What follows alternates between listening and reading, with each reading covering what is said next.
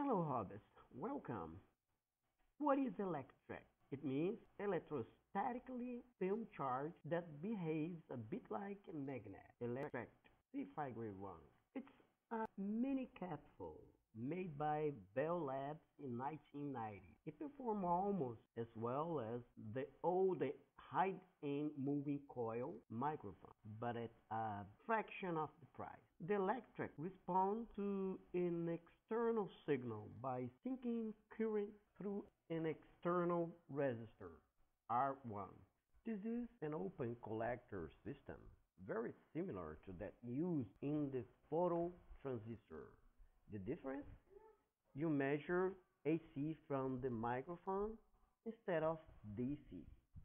This is because audible sound consists of alternating pressure waves which range in frequency from around 20 Hz to 15 kHz.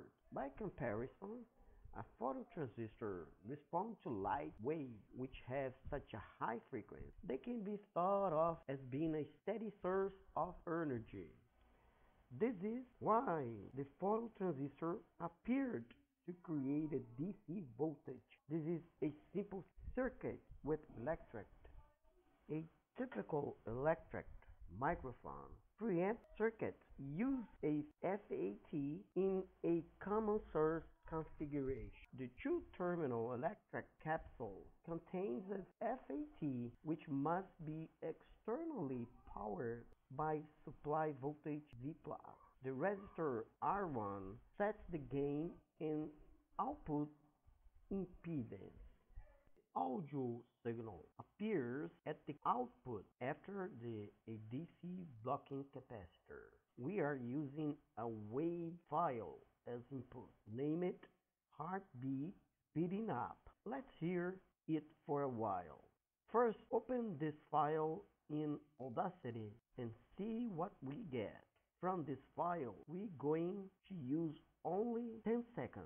See that here we can identify 9 bits. Now load this file to Proteus simulation and run an analog analyzer. See the graph, please. Let me show you an experiment. First, I will keep constant value of 10 microfarad for DC blocking capacitor E1. In decreasing the resistor R1, provoke an increase in the sensitivity of the Electret. Now let's keep in 10K for resistor R1, which accounts for the gain and impedance of the circuit. As you increase the amount of resistance, the circuit begins to exaggerate the output, making it a bit low quality and low accurate output. Let's return to the ideal circuit, at least for me. As always, questions and comments are most welcome. And thanks for watching it. I hope you have fun as I do. Thanks.